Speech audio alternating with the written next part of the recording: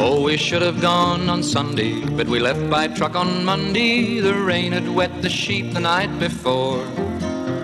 The shearers will not shear 'em, when wet they won't go near 'em, and 80 points had fallen even more.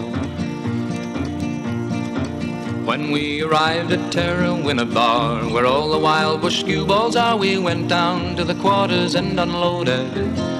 Them that rode in back were grumpy, the old bush track was bumpy, and with the load of bags and swags the motor near exploded. Then early Tuesday morning, before the sun was dawning, the break bell broke the frosty morning air. The shearers curse and crawl out, the rousies aren't yet all out.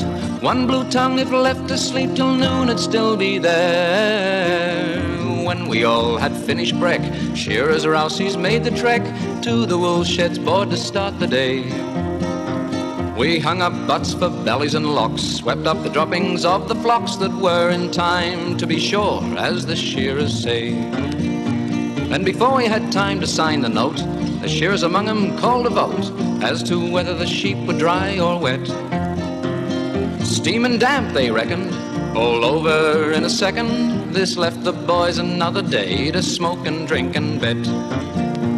So Charlie Chang, the shearer's cook, and Jim McPhee and Bill all went down to the pub house with hopes to get their fill.